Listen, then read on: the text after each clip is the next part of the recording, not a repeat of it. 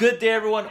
Michael Cabral coming at you. It's Mortgage Minute with Mike. I hope everyone's having an amazing day today. So big question is, for my down payment, I have it in my bank. Why do you, as a mortgage broker, need 90-day bank history of my down payment? Well, the thing is, I don't work for your bank.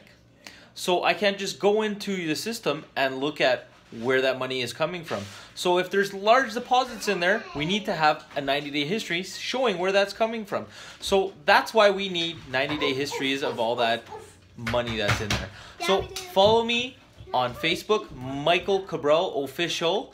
Like and share, and have an amazing day, everyone.